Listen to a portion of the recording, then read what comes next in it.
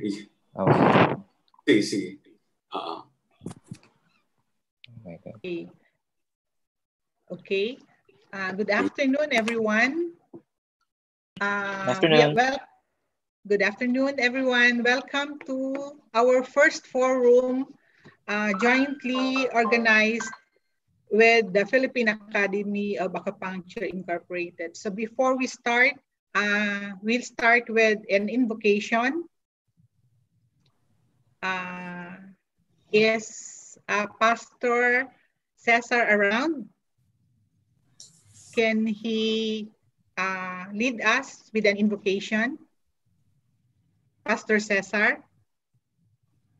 How about Dr. Jojit? Dr. Jojit? Yes. Dr. Jojit? Yes, sir. I'm here. Dr. Jojit, can yes, you I am around. lead the opening prayer? Yes, let's pray. Let's put ourselves in the presence of the Lord. Our dear Heavenly Father, we thank you for this day that you've brought us together. We continue to praise you and glorify your most precious name. Thank you for thy blessings, O God. Thank you for protecting us all through these times. And we pray, Lord, that you would give us wisdom as we listen to the resource persons this afternoon, as we continue to understand how to handle and be able to manage mental health issues at the moment. Thank you, O God, and please keep us from all distractions and give us the concentration and the focus so that we will be, we could learn more this afternoon and be able to understand how best we could cope with our situation right now. Bless the speakers, bless the administrators of this forum, bless the organizers, dear God, and we continue to give you honor in all of this. In Jesus' name we pray. Amen. Amen. Thank you very much, Doc Georgie. And again, welcome to our first forum on mental health, the World Association for Psychosocial Rehabilitation in partnership with the Philippine Academy of Acupuncture Incorporated. So may I request participants to register on the chat so we know who are present and what organization you represent. Okay, so before we start, we'll to introduce to you what WAPR is all about. Is the World Association for Psychosocial Rehabilitation. Can we have the slide, please? Our president is Miss Lucita Lazo. We fondly call her Lucy. Okay, so the Philippine chapter of the global WAPR was established in 1986. We are composed of psychiatrists, psychologists, and other advocates who wants to advance mental health in our country. So our mission is to disseminate the principles of psychosocial rehabilitation. Ibig sabihin, we focus on the aftercare of patients and families to improve their lives as individuals suffering from mental health conditions. The board has, with Dr. Ignacio as our founding president, she is a psychiatrist. Now we have Dr. Lucita Lazo, a psychologist, as our president. And with us in the board is former Secretary of the SWD, Cora De Leon, Ms. Mary Ann Mendoza, formerly with the Commissioner of the Civil Service Commission, Dr. Tan Chosyong, a psychiatrist from the Metropolitan Hospital. I'm also a member. I'm a Vice President, Coordinator of the Alliance of Filipino Families for Mental Health. We also would have in the board Mr. Eugenio Ladrido, Dr. Imelda Martin, Ms. Rodora Nograles, Dr. Sita Soriano, Dr. Elizabeth Santos, Ms. Nadia Trinchera, and Dr. Ben Vista. Okay. So for our advocacy,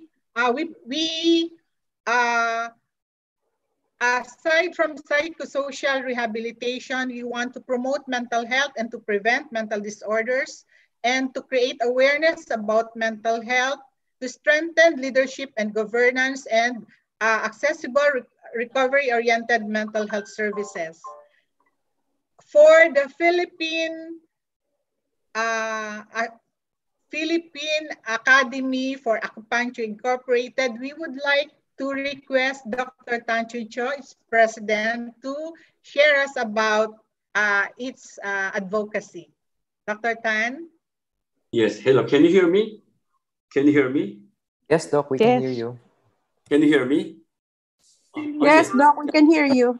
PAAI, or Philippine Academy of Acupuncture, we are an organization of medical as well as non-medical acupuncturists.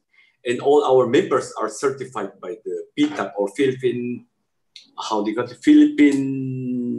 Institute of Traditional and Alternative Healthcare. Okay, so we have around a 10-year of history. Okay, and our mission. Can you show us the mission, Jackson? Show us the mission. Our vision. Yeah, our vision is to make use of acupuncture as an integral component of the right to health of the Filipinos, okay?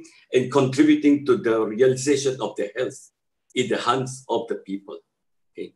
So another thing is that the vision is that the development of different aspects of TCM as an integrative response to the people's health, well-being, and dignity, okay? And this is very important because I think it's very timely for us to have this meeting because the President Duterte just signed the mental health law, I think in 2018. And also in 2019, we have this universal health care, which will also include acupuncture. So we are very happy today that both our groups, WAPR and Philippine Academy of Acupuncture, we have common goal for the health and well-being of our countrymen. Thank you. Okay, thank you very much, Dr. Tan Chuy Cho. Yes. Okay, as we proceed, I would like to remind our participants that this is the first session of the 3-session webinar. The other schedule will be on August 8 and August 22. Okay, so to introduce our first speaker, our president, the president of the Philippine World Association for Psychosocial Rehabilitation, Dr. Lucy Lazo completed her studies at the University of the Philippines. She's right now our principal investigator on a study conducted by WAPR Philippines titled Defining the Mental Health Research Agenda. And this is funded by the Philippine PCHRD, Philippine Council for Health Research and Development. She is also a former faculty of the UP Department of Psychology. Lucy is also worked with the DOLE, Department of Labor and Employment, and Tester. Fortunate to have her with us and share her experiences working with advocates of mental health. So friends, let's welcome Dr. Lucita Lazo.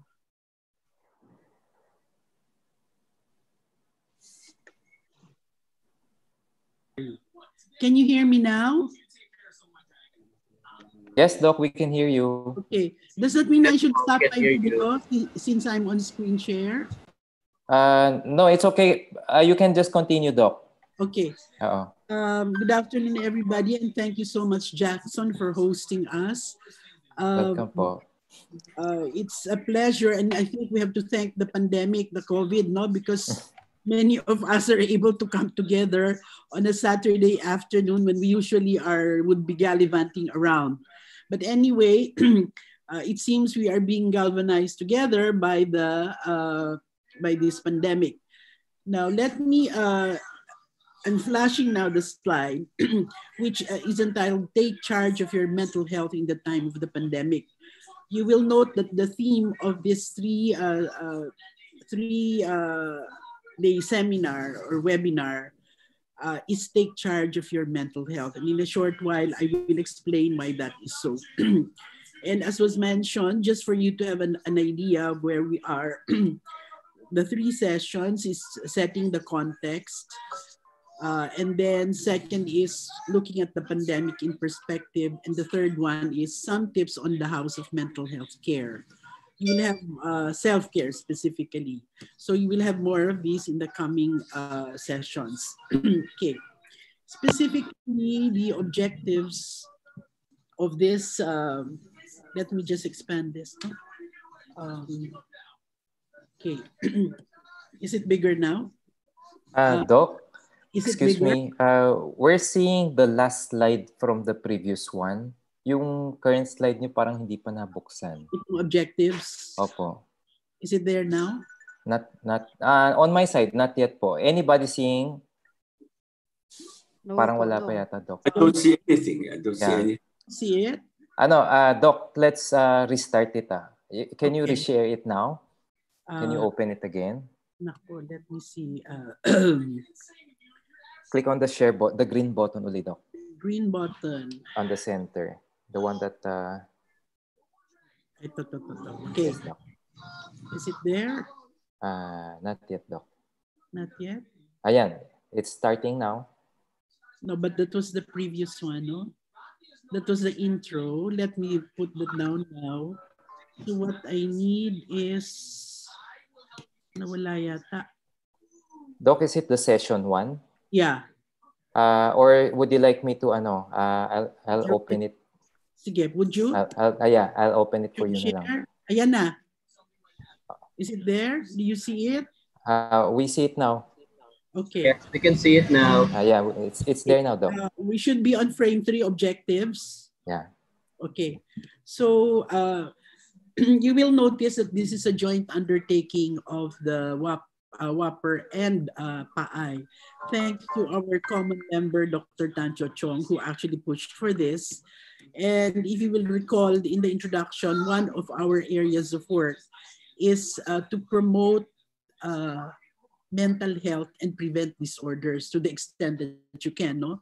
So essentially, this webinar is meant to promote mental health among the general population, to raise awareness on the need for self-care in mental health, and to encourage participants to engage in mental health care.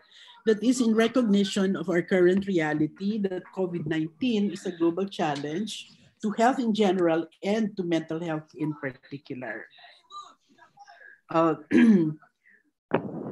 When I say we want to promote mental health of the general population, you will see here a visual where you can imagine the entire triangle or pyramid to be the entire population, which can be segmented into specific groups. You have at the bottom those who are assumed not to have any problems, who are assumed to be mentally healthy. That's actually the bigger mass. And then those with no clinical diagnosis but could be experiencing some problems. And then those who are really declared and diagnosed as mentally ill. You will notice that if you look at the proportion in the general population, according to WHO statistics, ang totoo, itong mentally ill mo, mga 20% lang. And your no clinical diagnosis and mentally healthy would comprise the 80%. Okay? So institutionally, in our society, there is mental care, healthcare for the mentally ill. So you have the clinical treatment that takes you to the hospitals and secondary health units. No? Now, the no clinical diagnosis, hindi deklaradong may sakit na mental illness, there is no clear-cut service for them. What we are hoping is that eventually we will have community-based mental health services. So yung mga nandito sa kategoryeng pangalawa, masasalo natin and prevent them from maturing into full-fledged mental disorders. So for example, people who are suicidal and who might be at the brink. Ngayon, kung magkaroon ng early detection, masasalo natin so that they don't go far beyond, no? Or go into the clinical categories. And then you have the bigger mass, which is really the 80%, if you like, where we need to promote mental health. Kasi yan, what we are realizing now is, and I will discuss in a short while, mental health is not a static condition. Meaning to say, today you may be okay, but if you go through this pandemic, pwede kang matiriring, no? For some reason or another. So, we're hoping that we will be able to preserve the mental health, maintain the mental health of those in this category by taking promotional measures. And this kind of discussions that we're having are initiatives in order to promote mental health. Because we realize that pandemic is a risk for all, but the ability to cope varies. No? For example, if you compare, you have the poor people as opposed to the upper middle income, the rich. They may have a lot more risk factors militating against their mental health. Kasi low ng income mo before the pandemic, you're struggling. Your job is precarious. Dumating si pandemic, no work, no pay, and you may even lose your jobs totally. I was listening last night to the ABS-CBN casualties and nag-iiyakan, no? Then you have OFWs who are being repatriated. Ikumpara mo yan doon sa mga upper income, and the rich, may savings, may insurance yan kahit paano na pangsalo. They have some form of social protection. Ang poor will have to depend on lining up for the social amelioration, no? Then you have this new development now. The children should go for either blended learning or internet-based. So what is another pressure? Children's schooling requires internet connection and having a computer. Just today, I got a text, somebody seeking help, paano naman ako bibili ng computer, hindi na makakapag-aral ang mga anak ko. Then, on top of that, you have an overlay of many other stresses, partly COVID-related, and some of them are pre-pandemic pa, no? You have, for example, someone is COVID positive in the family. Yesterday in Valenzuela, a whole family was apparently COVID positive. So the whole family is in that situation. That's a stress, no? Or your wife gets pregnant. Madami daw nabubuntis ngayon na pandemic. Then, or a senior member is ill. And some dies, not days, I'm sorry. Someone dies due to COVID. That's certainly a stress and a strain to the family. So there is, the pandemic is a risk for all of us. Some of these are stresses can affect any economic class, but our ability to cope may vary, no? And therefore, the stress and the strain on mental health may also vary. So this is what this frame is showing. Pandemic is a risk for all, but the ability to cope varies. So it may range from grief, anxiety, stress, shame, depression, and so on, no?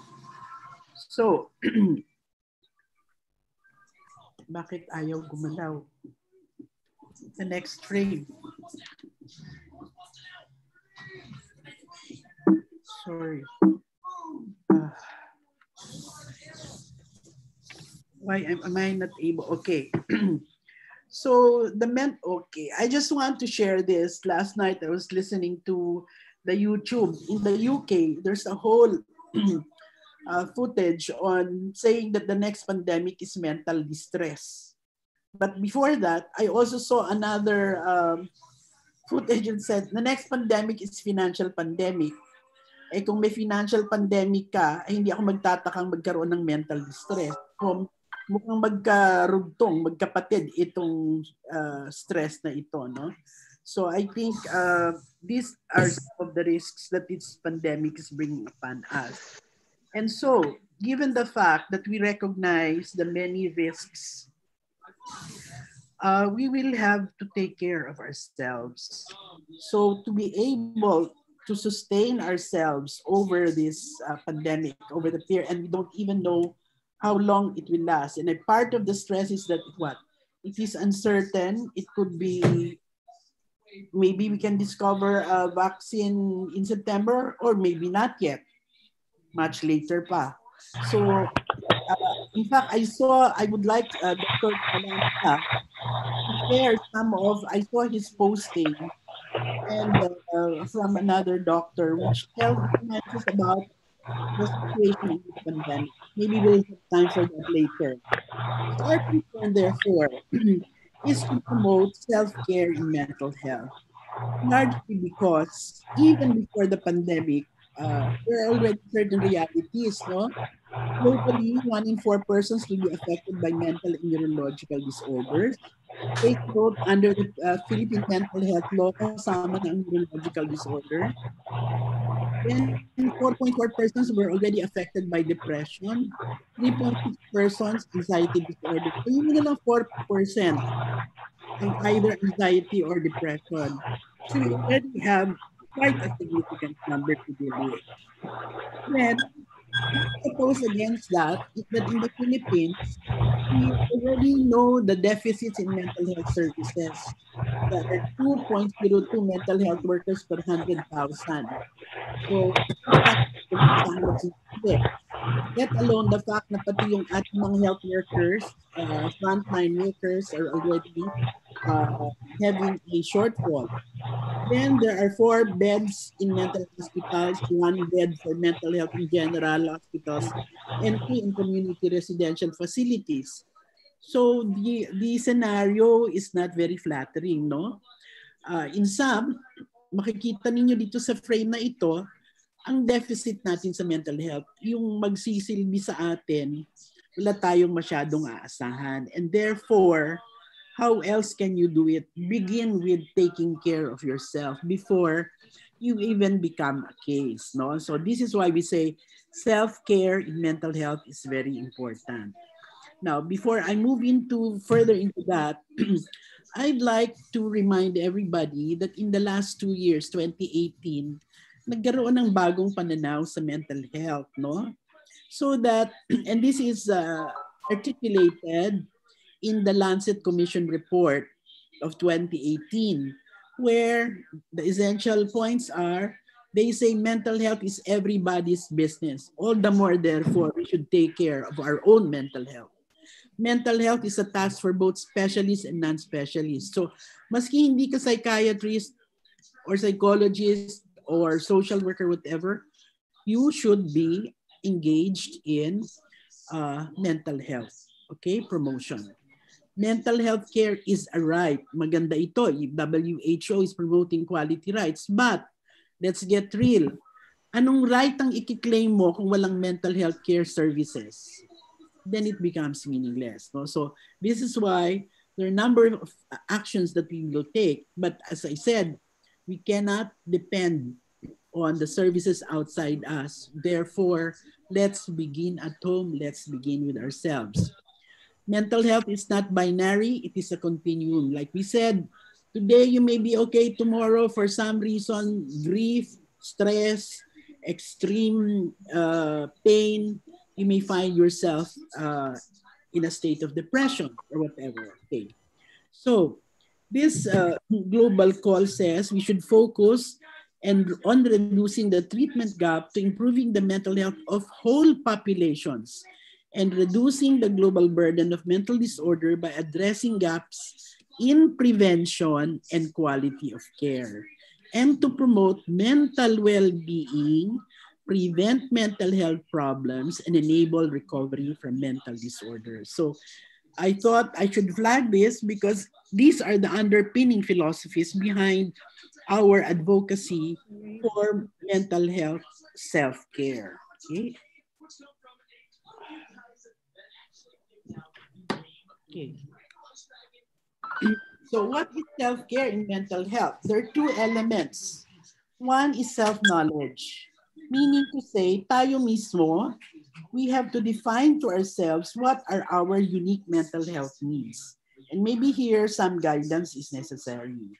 And once we know what our mental health needs are, then we can engage in what we call positive self-talk. Talk here does not necessarily mean literally talking to yourself, but you know, the thoughts you entertain is part of your self-talk. So these two elements are skills that we will have to learn over time. Okay. Next frame. Now here I'm showing, because we said the first element of self-care in mental health is to identify, recognize your unique mental health needs. Kasi hindi naman tayo pare-pareho. Therefore, these individual differences will reflect themselves in terms of what we need, what care we need relative to mental health. Now, this will looks upon mental health from a holistic perspective. No, it begins with the physical, the psychological, the emotional, the spiritual, the personal, and the professional aspects of your lives. All of that can influence our mental health. No? Okay. So the question you raise to yourself is the first step is, what are your mental health needs? Okay. In sum, when we ask the question, why self-care in mental health? Because if we do not practice basic self-care, we may quite simply burn out. We will be unable to decompress and to find outlets for our stressors. And the less good care we take of ourselves, the less we will have to give, pour from an empty cup.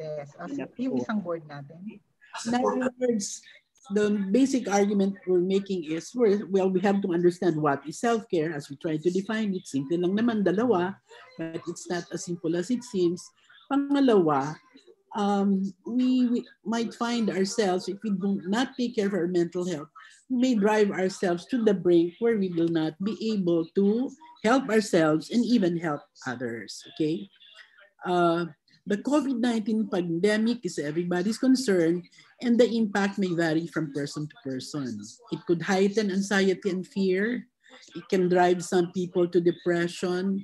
It can be traumatic, lalo na yung mga namamatayan, okay, na hindi mo man lang makita at the last moments. That can be very painful, no? The pandemic is a stressor, but it could be an opportunity to look inward, find our resources, inner resources, and draw from it. Okay. So the next practical step is really recognizing the red flags in psychosocial stress. And some of these have to do with what? Your ongoing feelings of anxiousness, apprehension, dread, physical complaints, headaches, stomach aches, pain with no medical cause. Maski yung kabag kuminsan, senyales din yan.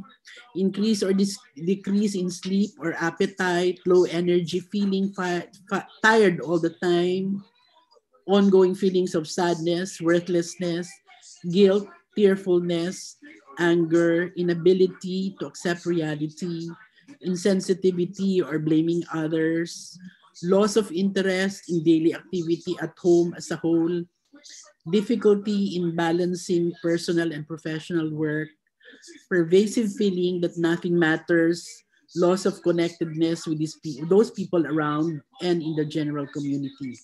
Already, if you experience any of this, kung minsan lakad ka ng lakad, walang direksyon, sa loob lang ng bahay, meron kang para kang nawo-worry pero hindi mo alam exactly bakit ka worry, that might be an indication of something, no? Okay.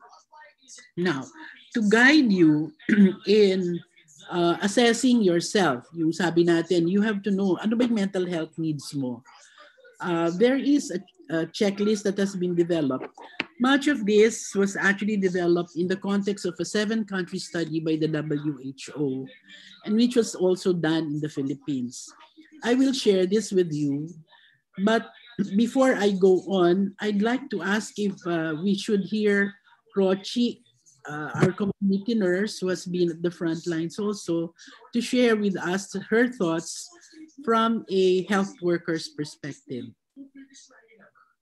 And then later on, I hope we can have time to have an exchange, interactive discussion, no? Can we ask Rochie to share at this point before I go on to the checklist? Okay, good afternoon, Doc. Okay. Good afternoon, everyone. Good afternoon. Yes, good Let's start afternoon. sharing first, okay. Okay. Hindi pa yata na properly introducing Miss Rochie. Sally, would you like to introduce her? Okay. Okay lang, Doc. Okay, wait. So maybe, yeah, so that they know your background also, no? Miss Sally, your microphone's on mute right now.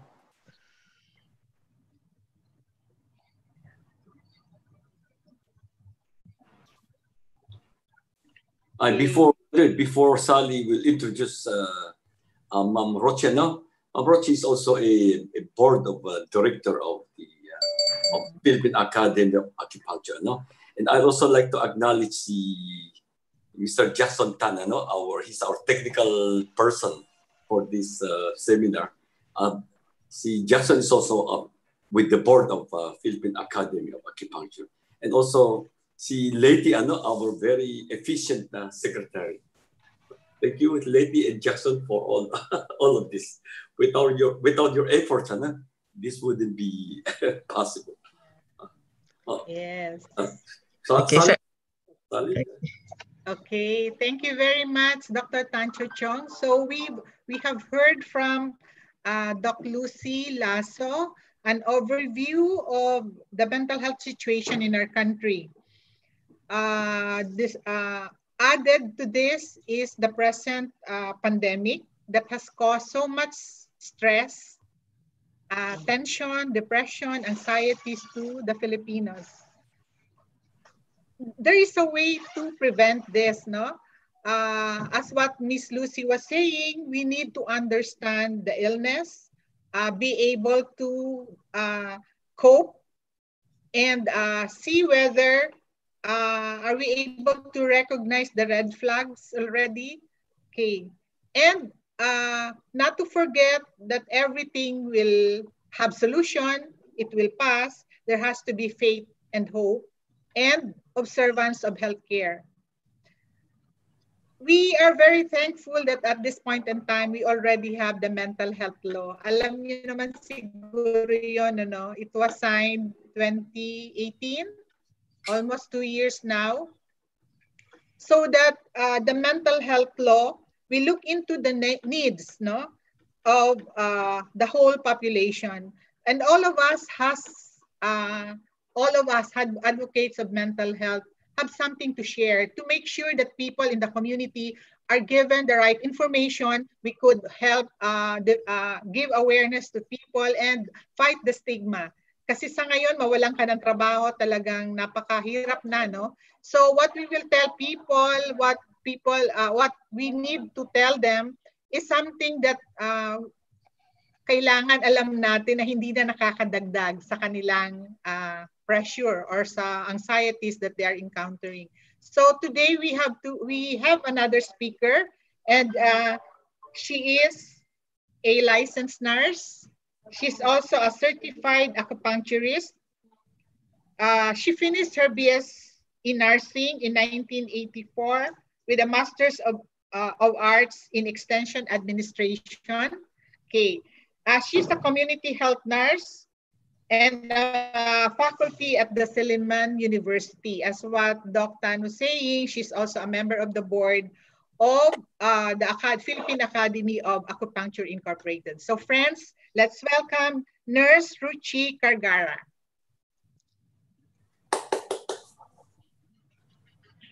Okay, so good afternoon, everyone. Thank you, Ma'am Sally, for your very nice introduction. And also, I would like to say good afternoon to everybody who is participating in this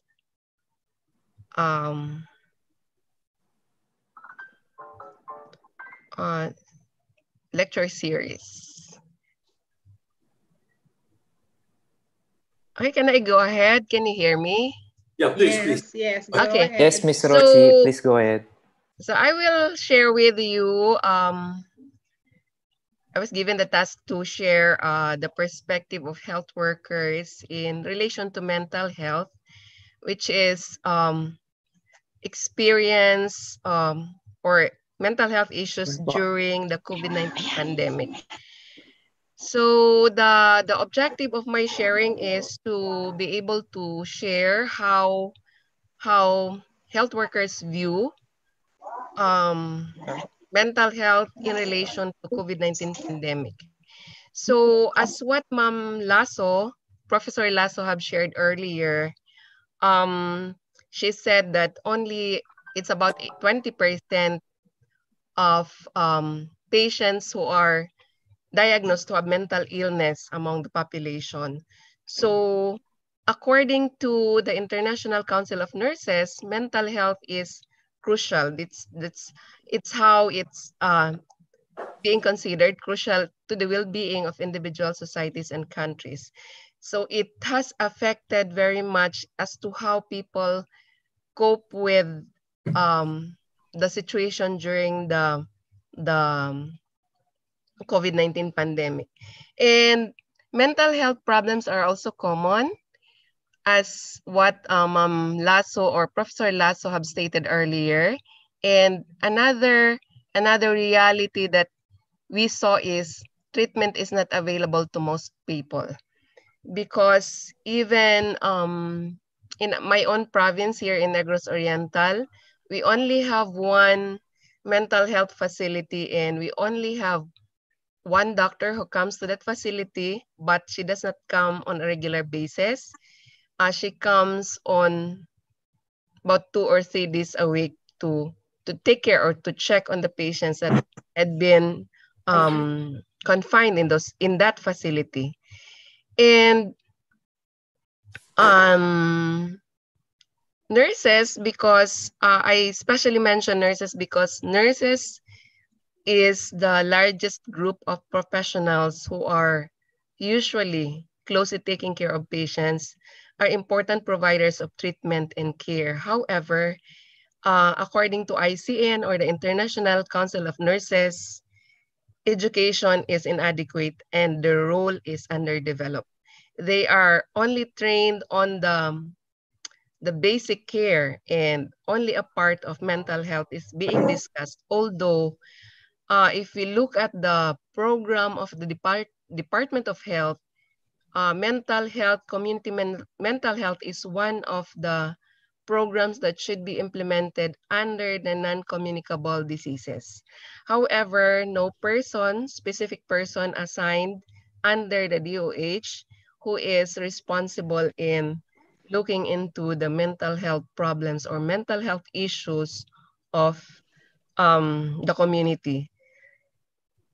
And then I also would like to share with you common mental health realities that were observed during the pandemic. So first is public health emergencies may affect the health, safety, and well-being of both individuals and communities. So it will cause, for example, insecurity, confusion, emotional isolation, and stigma.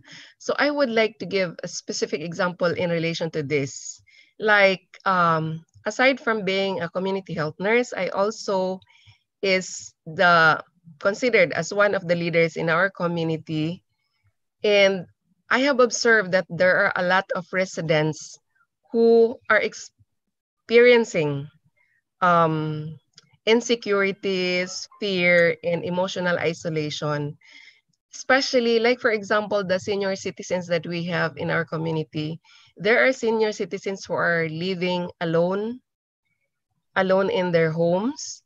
And like one retired teacher that we have, he used to go out every day to Siliman campus and downtown to visit friends, but with the implementation of the ACQ, he has to stay home. And to him, it's some kind of it causes some form of emotional isolation.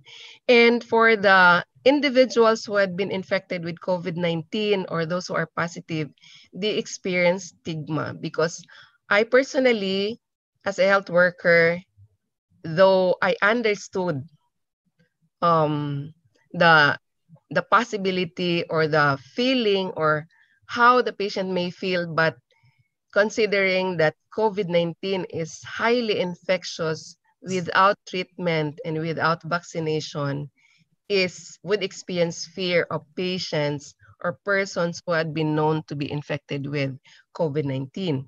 And for communities, owing to economic loss, work and school closures, inadequate resources for medical response, and deficient distribution of necessities.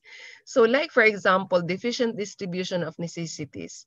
The authorities or the government implemented lockdowns in some areas where more cases of COVID-19 has been found, but we have heard a lot of stories about residents having no food to eat because of the lockdown, but the authorities, the local government have not been providing them with the necessary or the basic needs, at least for the family during the days where they are locked down. And I was even saddened receiving a text from a friend that she's a nun and she's taking care of a community in certain parts of Manila. And I've heard a story that a father committed suicide because he could not withstand listening to his child crying because of hunger. And these things will result into a range of emotional reactions such as distress or psychiatric conditions, and healthy behaviors such as excessive substance abuse, and also very important is violence. We have heard reports that domestic violence within the homes have increased because of all the stresses that the family are experiencing. And also non-compliance with public health directives. So I have experienced this in my own community. Being the president of our subdivision, we had a problem in implementing home confinement, especially the young ones, the below 21, the wearing of masks, and the implementation of social distancing within the community. Because people were for few weeks or several weeks of ECQ, they would want to get out because they feel isolated. They have not met their friends. They could not choose the food that they would want to eat. They cannot market like the senior citizens. They could not buy vegetables that they need and many others. And for the people who contract the disease, we often have a problem in the province, especially those who are coming from Manila and from Cebu, with because there is a mandate that LSI and OFW should be sent back to their provinces. We have a problem currently because some of those who had been returning, who initially were found to be negative, had turned to be positive in their later swabs. And even those who have been made aware that they were positive for COVID-19 would escape from quarantine facilities and would go around the relatives because they had been out from the community for several months. And then another is uncertain prognosis, severe shortage of resources, imposition of unfamiliar public health measures that infringe on individual freedoms, financial losses, and conflicting messages from authorities cause widespread of emotional distress and increased risk for psychiatric illness. So there was even one time when a resident of our community who is a health professional operating her own clinic, and she was once telling me that, "Mom, I am experiencing some sort of depression because so many things that comes into her mind, aside financial losses, the fear of getting infected through her patients coming to her clinic." And then third is mass home confinement directives, including stay-at-home orders, quarantine, and isolation, are new to almost everyone. So we all knew that this is the first in history. We can only remember the plagues and the severe kinds or forms of pandemic in the Bible, but this is the current reality that we are experiencing right now, and we know that we are not used to it, and the people still is having a difficulty imagining themselves or imagining ourselves going through with what we are heading through the new reality. And this usually leads to numerous emotional outcomes like stress, depression, irritability, insomnia, fear, confusion, anger, frustration, boredom, and stigma associated with quarantine, some of which persisted after the quarantine experience. So as we open to OFWs and LSI, in my own community, there were a few OFW and LSI who returned from Manila and from their work abroad. And since I was the president of the community, residents were started calling me.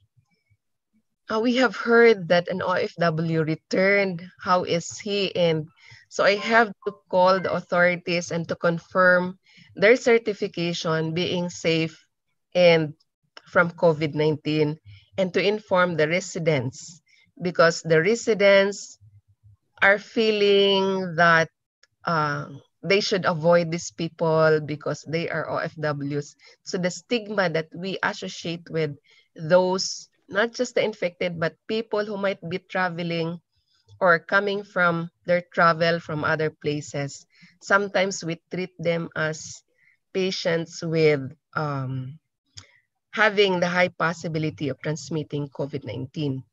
Then the fourth one is medical conditions from natural causes, such as life-threatening viral infection, do not meet the current criteria for trauma required for diagnosis of PTSD, but another psychopathology, such as depressive and anxiety disorders, may ensure.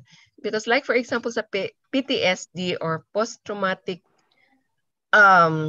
syndrome disorder, usually one of the major criteria is they are exposed to the actual trauma. But even during the COVID-19 pandemic, even people who have not been actually exposed to or an actual infected person or being infected, even if you just hear or listen from the news or television or scan your cell phone for information that has been posted, those informations could still lead to mental health issues in relation to COVID-19.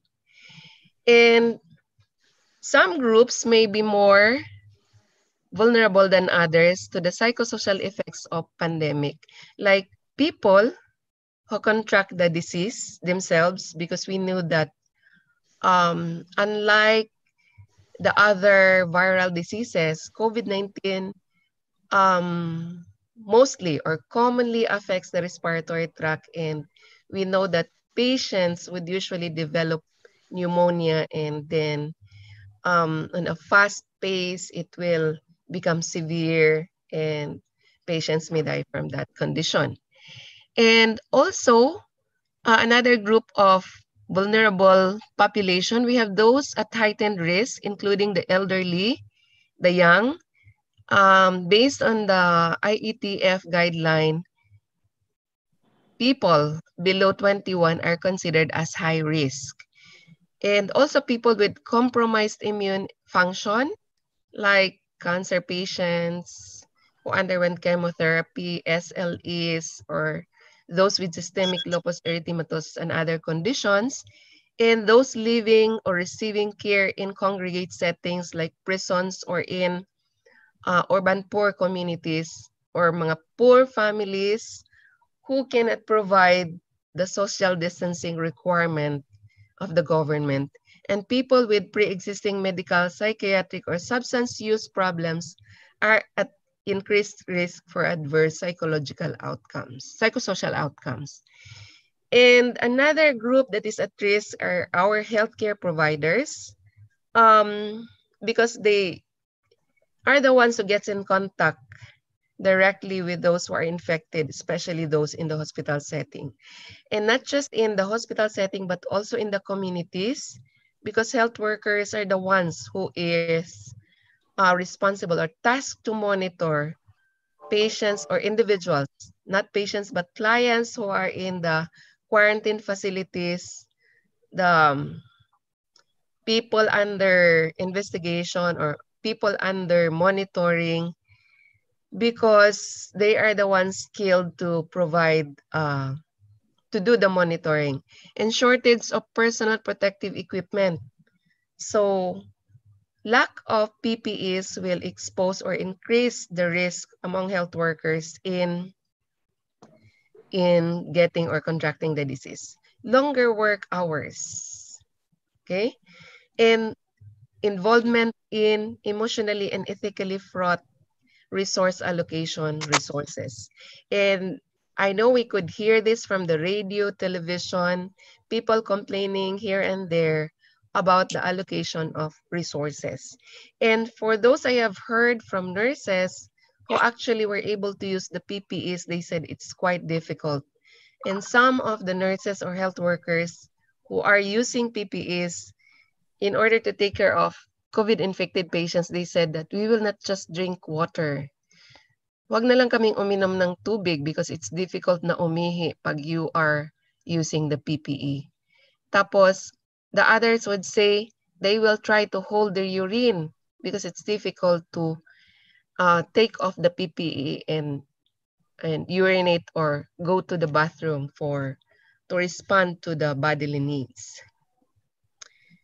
Okay, but we have to be happy that although there is a risk that is involved and everyone is exposed to the pandemic, we know that most people are resilient and do not succumb to psychopathology or to problems, psychopathological conditions, and they find new strength after the experience. And these people who have become resilient would be able to, these are now they will now become the assets in the health system who would be able to assist us in helping others who are still coping and learning to deal with the situation. And the next is I tried to come up with recommendations as a health worker. This includes, the first one is prevention efforts such as screening for mental health problems. Psychoeducation and psychosocial support should focus on the vulnerable groups.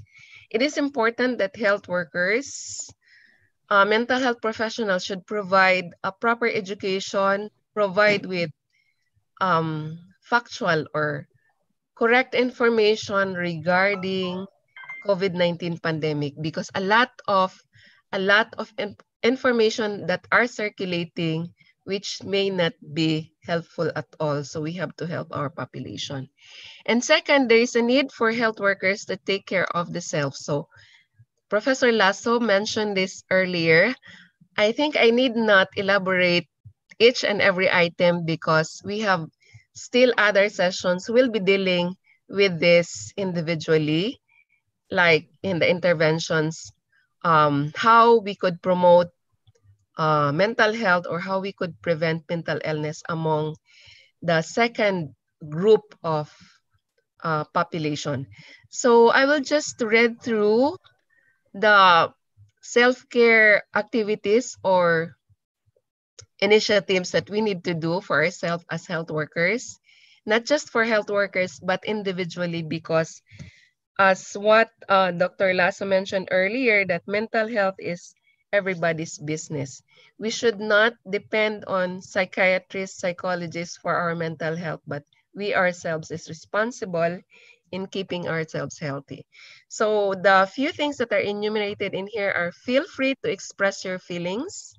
So if we are feeling something, we need to share it to others who may be able to help us. and intentionally employ coping strategies, which will be discussed in the succeeding sessions in this series, and perform regular check-ins with yourself. And I think the next session will be about checking ourselves whether we have mental health issues or problems. And take breaks from the news and social media. So this is true because people who had been watching everything from the social media, I would use the term in Tagalog na praning. So there are people na napapraning because of what they see, what they read from the social media. And be fortified by remembering the importance and the meaning of our work or your work. Okay, so although we may not be 100% successful in the things that we do, but there are a lot of successes that we went through. So we have to be happy and to credit ourselves for that.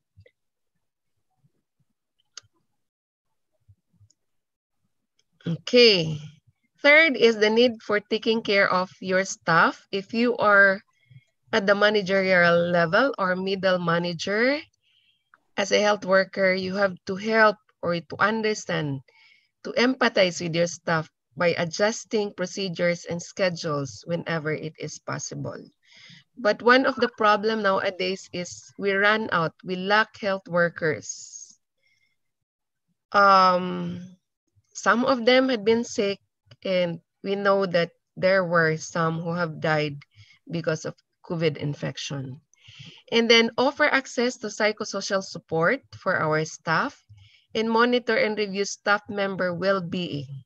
Okay, so we should not assume that, for example, a nurse, a doctor, a midwife, a medtech, since they are health workers, okay lang na sila, but we also need to look into their well-being, to review or to check on their mental health status. Create an environment of open communication. Because we said earlier that we have to feel free to share our feelings. So we also need to listen to our staff. And the fourth one is the need to take care of patients. So we have to establish a system to identify and provide care for mental health conditions, especially that if our patient is a COVID patient, we know that a patient with COVID infection could not bring along with him a watcher who is a relative or anyone. But this patient will be taken care of by healthcare professionals in the facility, but no family member can take care of him or her directly.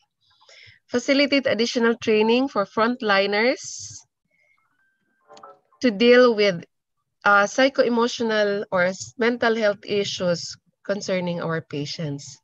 We also need to verify referral pathways. So as health workers, we have to be familiar with the facilities where we could refer our patients. Provide clear, understandable communication to patients. Provide clear, okay?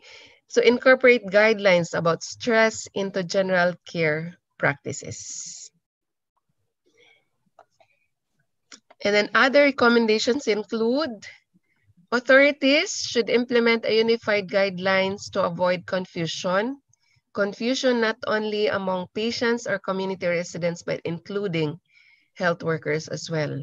Be proactive in implementing measures and there should be equitable distribution of resources to all qualified citizens. Number 6 is, and this is the last, leaders should serve as role models in executing the implemented guidelines so that others will follow. Because I would like to make this as an example to what happened in Cebu. And I think COVID-19 infection is still increasing in Cebu. And I know, I have watched one of the videos, the governor doesn't want to use the mask. So I think if the leaders would refuse to follow the guidelines, so the members of the community would also try to emulate or to follow what the leaders had been doing. So in closing, I would like to share two verses from the Bible, as what Professor Lazo said. In the self-care wheel, one of the aspects or areas in the wheel is spiritual care. So in line with that, I would like to share two verses from the Bible. This is from Psalm chapter 91, verses 2 and verse 2 and 3, verses 2 and 3. So for Psalm 91, verse 2, I will say to the Lord, He is my refuge and my fortress, my God in whom I trust. So for Christians, we consider God as our refuge. But I know even if for other religious groups like Muslims and others, they consider someone as their ultimate creator or their God. So we can consider them as our refuge, meaning we entrust our life, we trust them. And then in verse 4, it states that He will cover you with His feathers, and under His wings you will find refuge.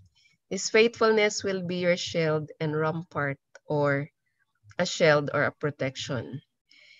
So again, we trust in the Lord and we ask for His protection from COVID-19 infection, so that our population, or we will not suffer from severe mental health distress. We will not be affected with anxiety and other forms of mental health concerns or issues as we are experiencing the COVID pandemic. So, daghang salamat or thank you for listening to my sharing. Okay, so I will turn you over back to Professor Lazo.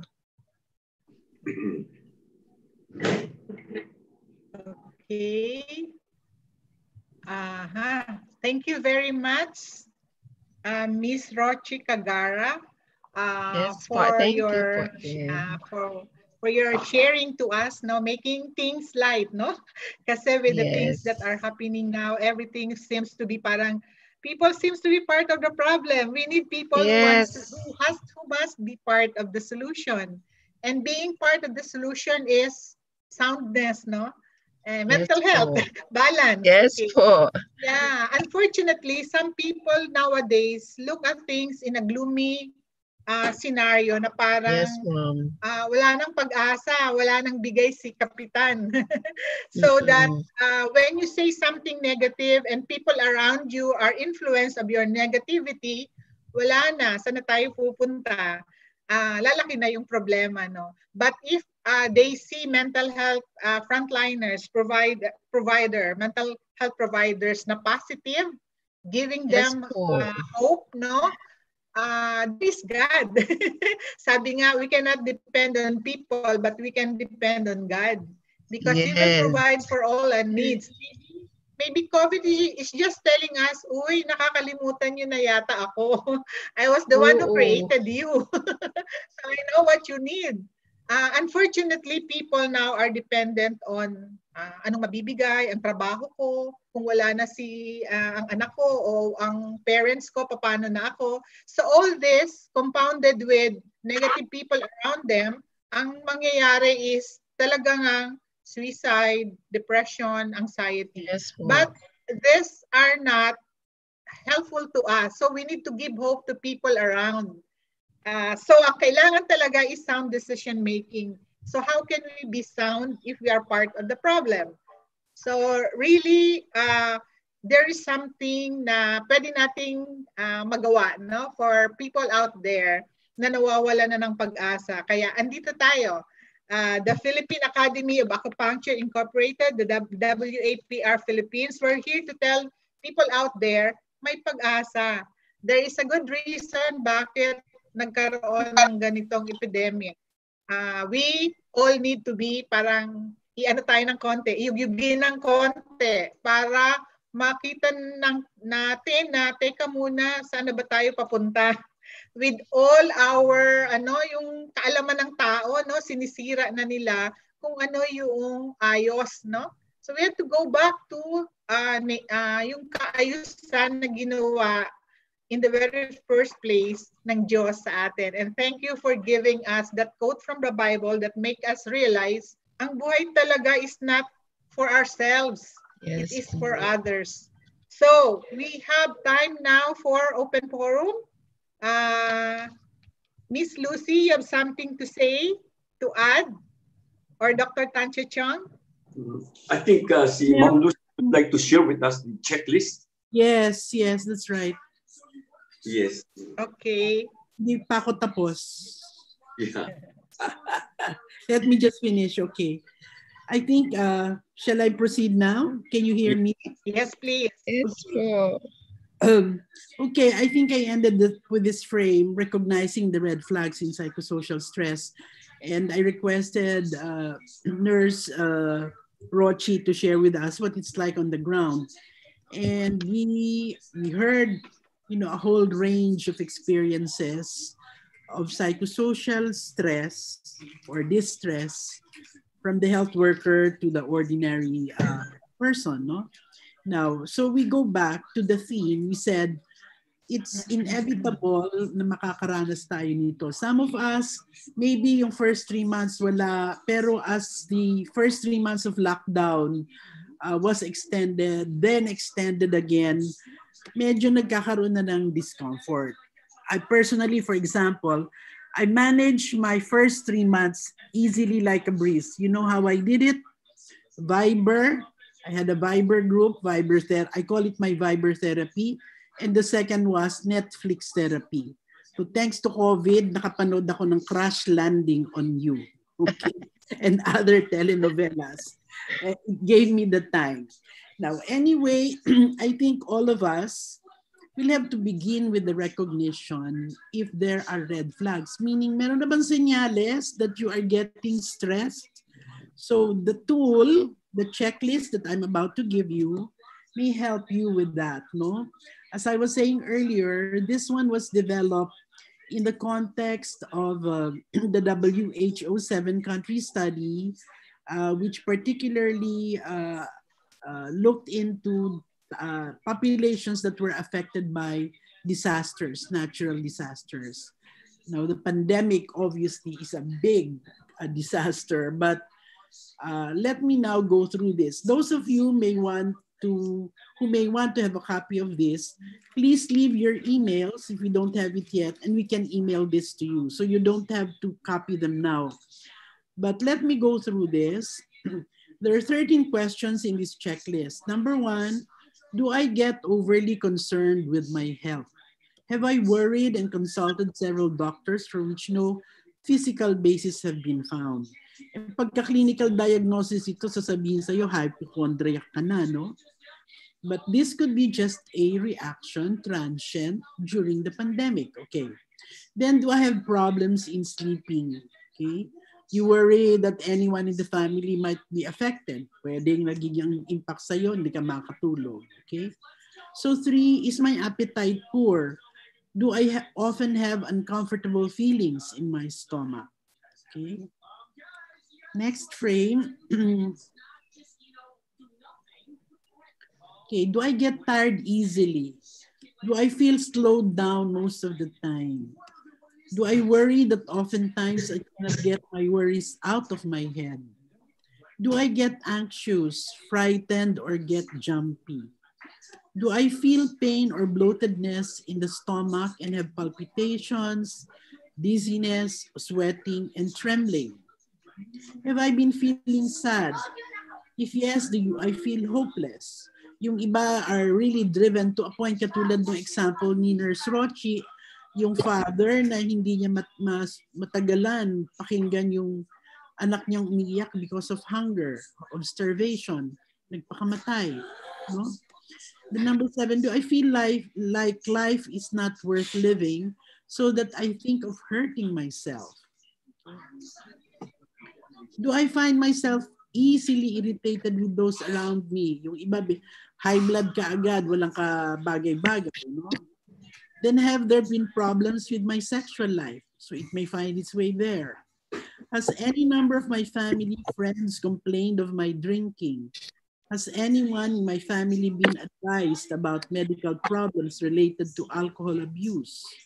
Do I take prohibited drugs? Like, well, you can mention whatever drugs are used. Am I becoming forgetful? Do I find it difficult to concentrate? Have I noticed any interference in thinking, or has anyone noticed anything unusual in my speech, thought, or behavior? Do I hear voices others do not hear? Do I feel that there is a plan to hurt me physically or emotionally? And finally, have I noticed myself as being slow or lagging behind my coworkers, feeling that no matter what I do is never enough? Okay, so this is the first checklist. Then there is another checklist which pertains to basic needs and the lack of which may induce stress and anxiety. No? Okay. Number one, alam na natin, economic loss. Madami yung mga driver, jeepney driver for example, affected by this. In our neighborhood, I've seen some of them actually begging already. No? Food and water. In some areas, they are not able to access clean water and access to food. Housing and neighborhood, problems from change of residence. Or maybe I would rather cite here the case of the urban poor. Pinagla-lockdown, pero baka because of the congestion in their neighborhood, they are more likely to acquire COVID, no?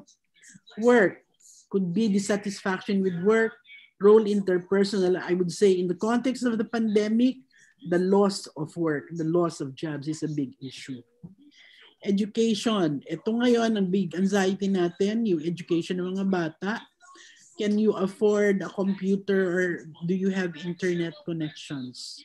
Are the teachers, for example, prepared to do their blended learning in your area? Then legal, conflicts with the law. Ito yung panghuhuli sa checkpoints. We know of one case where there was an exchange between an ex-military, ex-army who eventually died, no? Because he was being apprehended. Then health of other members of the family. Could be anxiety because someone is COVID positive. General social and cultural factors like difficulty in handling conflicts or family obligations. Your children, I think this is one major source of anxiety because care of children and how they're also affected by the COVID. Because children, if you lock them up for 3 continuous months or 4 months, can actually suffer, no? Similarly, with spouse and partners, other family members, and disaster, violence, and other adversities. I think here, one of our anxieties, if you will remember, just before the pandemic, you had the Tal eruption. And then now you have earthquakes, floods. Then there were again announcements about possible volcanic eruption in some other areas. So the stresses can be, there could be overlay of stresses upon the pandemic even, okay? So those are the social checklists. Now, there is a special checklist for burnout, and this has to do largely with health workers, okay? Let me run through it. And this will be the last. Do you tire easily? Do you feel fatigue rather than energetic? Are people annoying you by their demands and stories about their daily activities? Are you increasingly critical, cynical, and disenchanted? Are you often affected by sadness you can't explain? Are you crying more than usual? Are you forgetting appointments, deadlines, personal possessions? Have you become absent-minded? Are you increasingly irritable, more short-tempered, more disappointed in people around you? Are you seeing close friends and family members less frequently? Do you find yourself wanting to be alone and avoiding even your close friend? Are you too busy to even do routine things? Are you suffering from physical complaints like stomach aches, pains, headaches, lingering colds, and others? Do you feel disoriented or confused when the activity of the day stops? Have you lost interest in things, situations, people that previously you were interested in or even enjoy? Are you unable to laugh at jokes? Does sex seem like more trouble than it's worth? Do you have very little to say to people?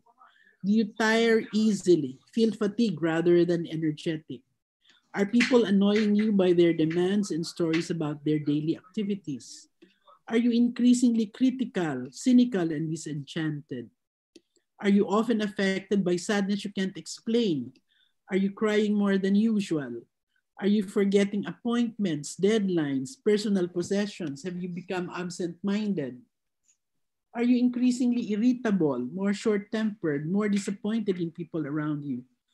Are you seeing close friends and family friends, members less frequently? Okay, I think this was already mentioned. No? Okay, I think I've read others. Uh, do you feel disoriented or confused when the activity of the day stops? Are you unable to laugh at jokes? Okay, I think this ones have been repeated. So there is a set of questions that can guide you in assessing yourself. And let me end. Rochie ended up with a quote from the Bible, which is very well within our notion of mental health. Now, the reminder about taking care of oneself, I just picked this up. It popped up in my phone. Piolo Pascual says, take care of oneself. Before the pandemic, he was set to fly to New York to shoot a TV special and to work on 4 upcoming films. However, lockdowns were put in place as the virus spread rapidly. Everybody had to quarantine and fortunately was able to retreat along with his family to his home in Batangas. One of the first things he learned during the lockdown was the importance of taking care of himself, regardless of the situation, so he can take care of his loved ones. Piolo is also mindful of his mental health. He shared, I would spend so much time alone, just meditating, praying, and sometimes just thinking about nothing, looking out to the horizon. Nevertheless, he had his share of anxiety, especially with regard to earning a living. Good thing he had saved and prepared for rainy days like this. He is protected with his life insurance. Sana lahat tayo merong insurance. So, take care of yourself because this pandemic has taught us to be more practical with our spending. You can stay at home. You're not required to go to work or use the car. In the grocery, just get something that you need for now. Now is the time for you to be able to allocate the extra income that you have for the future. We just have to be hopeful that no matter what happens, as long as we are creative enough, as long as we are positive, that as soon as this ends, we will get back to the old grind or the new normal. And so eventually, I think what we're simply saying is take care of yourself. One way of doing that is assess what your mental health needs are. And let me stop at this point and let me just say that we will be sharing, we can share this with you if you're interested, and that WAPR will also be launching a study on the impact of the pandemic in due course. And you might be one of the respondents. You could participate in it as a respondent, no? Secondly, we are also planning to have more webinars. These first 3 webinars are introductory, but later on we'll be diving deeper into the subject as in the succeeding seminars. Thank you very much for listening, and I think we really reserve some time for the exchange and for the sharing of our own thoughts on self-care in mental health. Okay. Okay. Yeah, I'll stop there. Thank you very much again. Okay, so we're now open. The floor is now open for some questions, some ideas that you can share or share with us. Anybody from our participants, if you have any question. Can I say something? I'd like to say something. Ma'am Sally? Yes, Doc. Yeah, Go ahead, Doc. Yeah. By the way, before I start, we've been hearing Ma'am Sally Bongaleta talking a lot, but we don't know her yet. Well, she's also a board member of the World WAPR, and also a professor of psychology at Philippine Women's University. So for the information of everybody, we are very happy that she's with us. She's a very prestigious personality. Now I can see that we have a lot of these medical students, the graduating medical students with us, and I like to say something from the perspective of a medical and paramedical, medical point of view. Now I can see that in medical field, especially the graduating the medical students, in their internship years, and this will apply also to the nursing, to also the dentists, in this year, last year, it's very important to do practical, to do actual hands-on patient interview, doing the procedure. But because of the pandemic thing of this event, a lot of these things are being compromised, So maybe that's also one of the social problems. The training is also affected, like the board exam, the board exam, the previous medical board exam, only one half of the exam was being done, and the other half will be, I think, in September or August, and that will join the next batch of the exam. And so I'm happy that we have a group of these medical students from FEU with us. Maybe you as medical students, can you share with us some of your personal experience on the effects of this COVID on your learning and on other and your life? Anybody?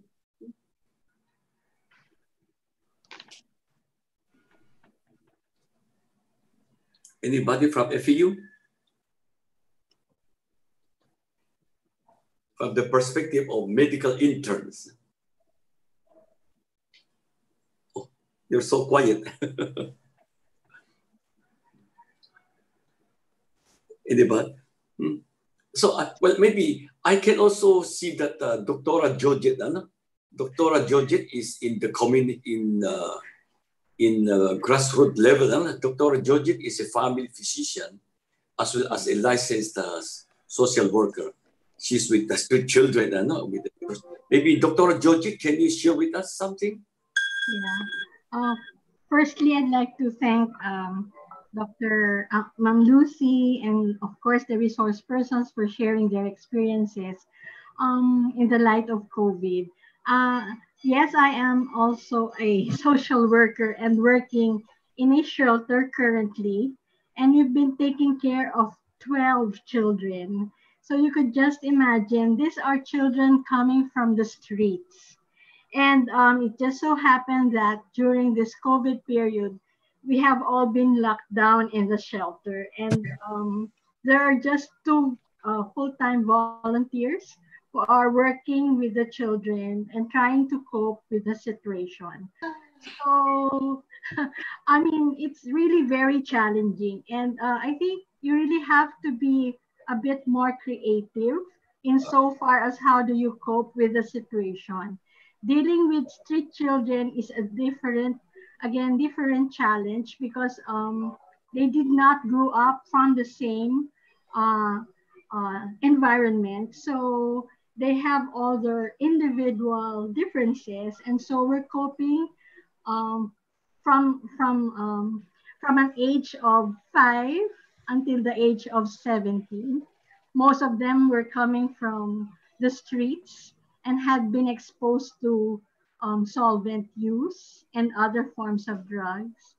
Some of them have also been homeless. Some of them were taken care of but were unable to do studies.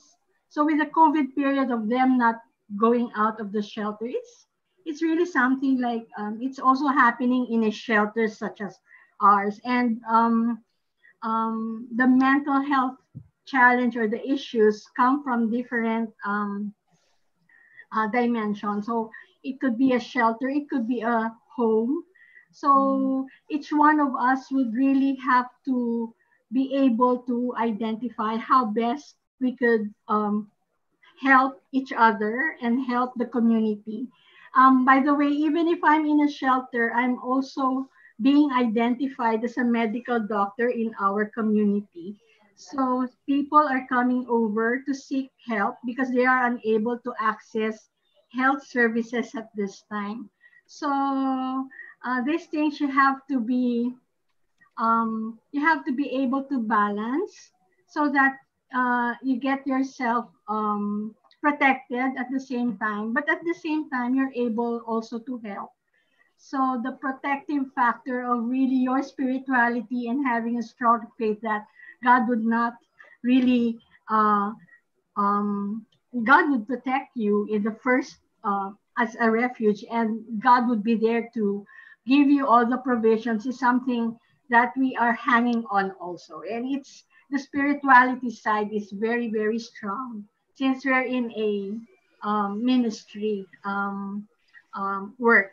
So I believe that for all of us, we will have different experiences and handling the children as they also cope with COVID is something that you also have to learn. And at the same time, self-care is also very, very important. I've been here since the lockdown, and that has really taken much of my the stress is there, the challenge is there, but you really have to be able to keep that balance emotionally, mentally, and of course keep yourself healthy enough and protect yourself from further risk outside. So that's how we try to cope and prepare ourselves and continue to cope with the situation we are right now. Dr. Tan? Thank you, Dr. Joji. By the way, Dr. Joji is a community community physician, ano? And out of her dedication to help the poor people at the grassroots level, she even took up social work, ano? So it's a very nice, very rarely do we see a combination of a family physician and the social worker in one in one personality, you know. So and together we are working both for street children with Dr. Joje, Dr. Ilagan, and also Pastor Cesar Lubrico. No? Yeah. There, excuse me, Sally. I think there's a question in the chat box, no? Okay. From Lee Dalandicho. What is your perspective on online psychological assessment and online counseling? May I share my? Yeah. Yes. Yes, Lucy. On the online counseling first. I think one of the trends now resulting from this pandemic is the telemedicine, which includes telecounseling and therapy. So it's almost inevitable that we will have to make use of this tool, this online counseling. And from what I hear, it seems to be working well. I know, for example, one of our, Dr. Tanjo Chong, for example, I think also does this, Dr. Yes. Ignacio. And I hear that it has worked well in most cases, okay? Maybe we can ask Dr. Tanjo Chong to talk about it in a short while. On the psychological assessment, I am not quite sure. I'm of two minds on this one because one can do, tele-assessment. For example, you can do still one-on-one as long as it's not public to everyone. It's between you, the assessor, and the assessee. And here, I think you will have to have informed consent. So this is a bit tricky, especially if the results are going to be hopefully not published. It has to be confidential. So there's an ethical issue here, I think. So I'm not prepared yet for the assessment component. Okay. So maybe we can ask Dr. Tanjo Chong his thoughts on this one. Okay. Yeah, I think, hello, can you hear me? Can you hear me? Yes, Doc, we can hear Yes, you. Doc. I think nowadays with this COVID thing, inevitably the telemedicine or teleconsultation is something very, very important. Okay, very important. Of course, people, I think in the past maybe 1 to 2 months, people are starting to get adjusted to this kind of a lifestyle. Before, people would always like to have personal face-to-face meeting. But with this new normality, people have to learn to adjust to it. Okay? Now, confidential is one thing, and also another issue is the medical legal aspect of this one, because in the person-to-person meeting, everything will be confidential, but in a telemedicine, of course, we cannot see the person directly or physically. In type of a medical legal thing, one has to be very, very careful. Okay, that's something that we have to really explore now. That's one. And at times, I feel in this COVID crisis, there's also an opportunity. Like when people learn to accept teleconsultation, even people in far distance, they can avail of this kind of consultation. Whereas before this crisis, people always feel that the consultation, the psychiatric treatment, also the consultation, and all of this have to be done on a person to face-to-face basis. But now people come to realize that we can do this. So even people in far distance, they can avail of this kind of therapy. Sometimes even in those situations, without video, even audio would be enough to help out the people. Thank you.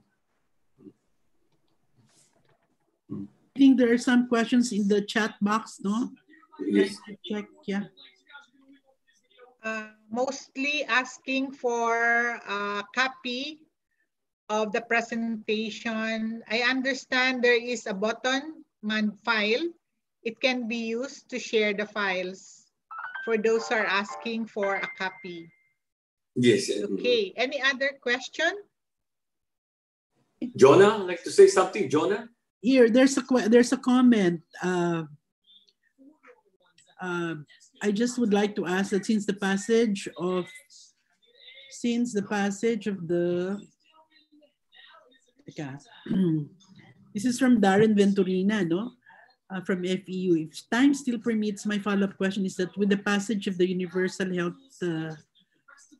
Act, will this help us secure an organic office personnel that will ensure the development, implementation, and monitoring of policies with regards to mental health? Prior to that, he was saying that aren't we winning the battle in raising mental health awareness? And I answered him on the chat and I said, yes, that in fact, it's a blessing in disguise. This pandemic is a blessing in disguise because people are more willing to talk about their mental health concerns. Regarding the having an organic office, to secure an organic office that will ensure the development, no, and implementation of the law.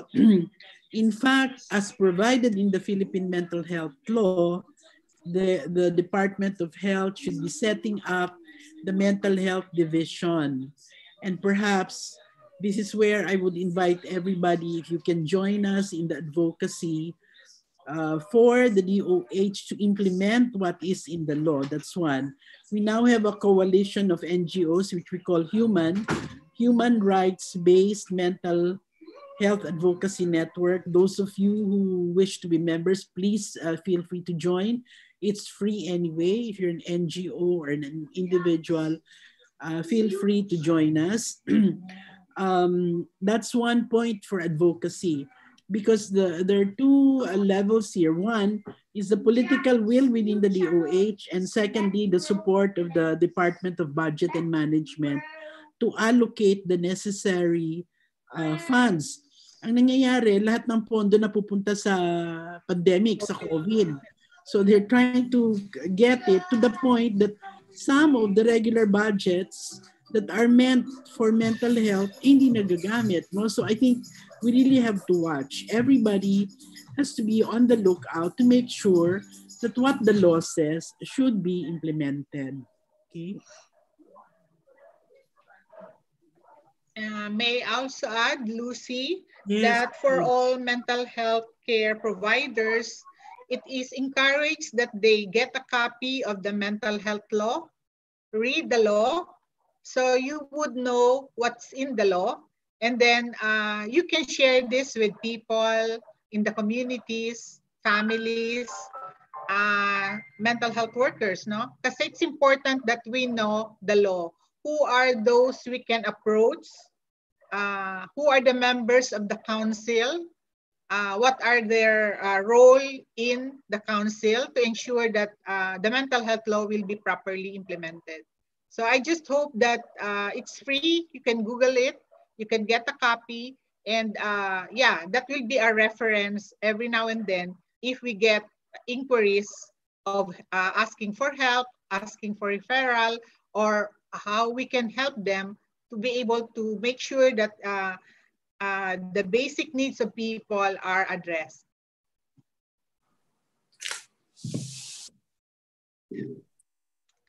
Okay, so some more concerns, questions? One more here, comment. I come from a government hospital. We are looking for a clinical psychologist or psychiatrist to help our mental health service. Do you have a list of those willing to work with hospitals like us, willing to be hired? We need badly. We don't have an immediate list, but we can flag this to some of those in our network, no? Yes. By the way, I can also give my cell phone number to whoever asking this, maybe I can try to help you link. No? My number is 0917 895 2366. 0917 895 2366. Please get in touch with me. We'll try to help you link regarding this matter. Okay. Okay.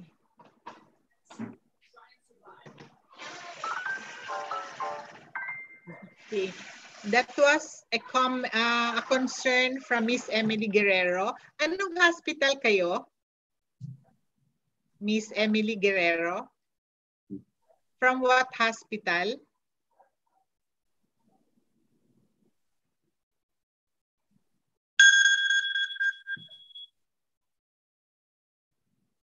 Anyway, in case may mag-inquire, we will get in touch with Miss Emily.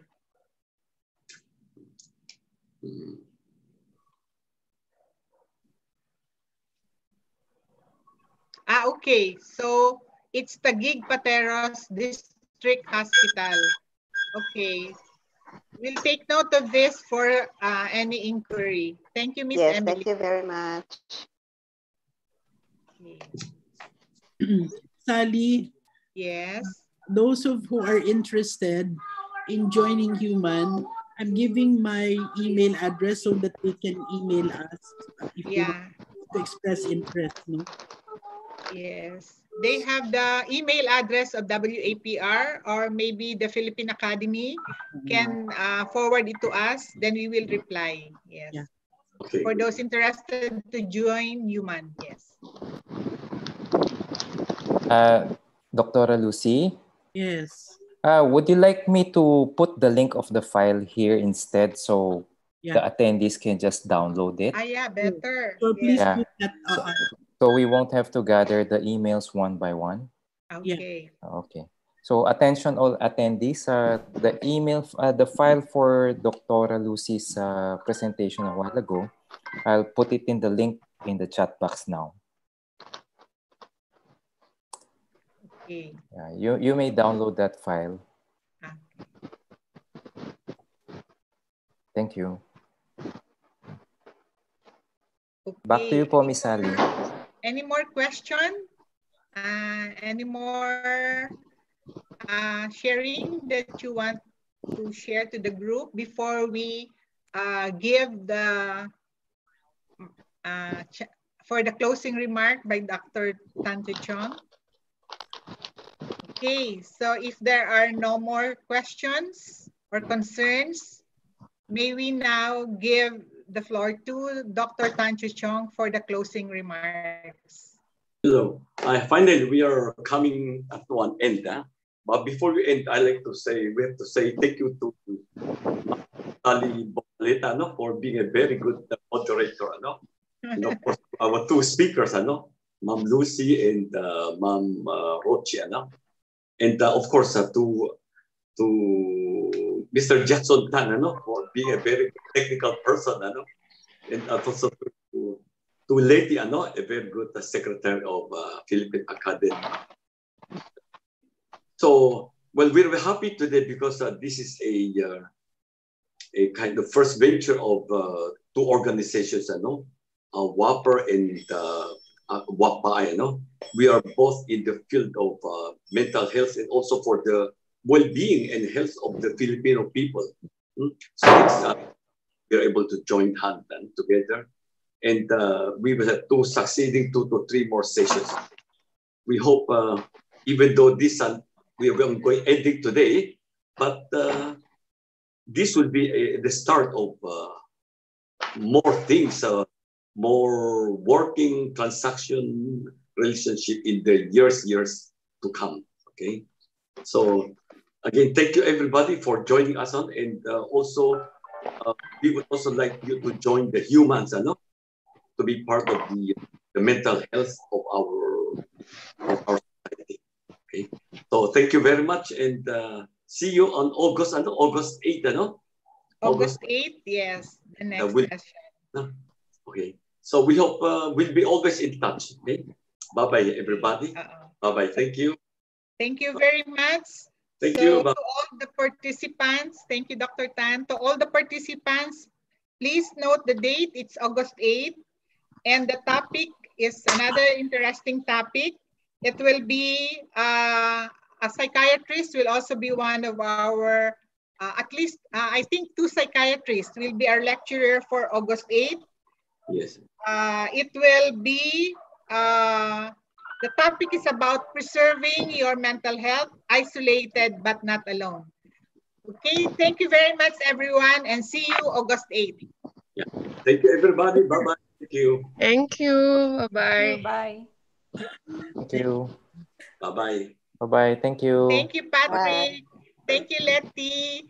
Bye-bye. Hope to see you after Bye. COVID. Yeah, thank you. Thank you, Letty. Thanks everybody. Thank you. Group picture, Doc. Group picture. A group picture. Yeah. Picture. Kaya lang nakaalis na yung iba. Hindi. Sige. Si Rochie at saka kayo. Whoever is there pa. Yeah, nawala na yung iba. 11 na lang tayo. Ay, We're still 75 po right now. okay. Pwede pa ba? So quick. Yeah. Pahabol. Okay. Pahabol. Let's have a group picture. Everybody, your best smile. 1, 2, 3. Okay. Thank you. Thank you. Next batch. Thank you. One more. Okay. One more. One more. Okay. 1, 2, 3. Okay, that's it. Bye. Thank you. Okay, bye-bye. Thank you so Bye. Bye. much. Bye-bye, everyone. See you again. Bye. Bye. Bye-bye. Bye.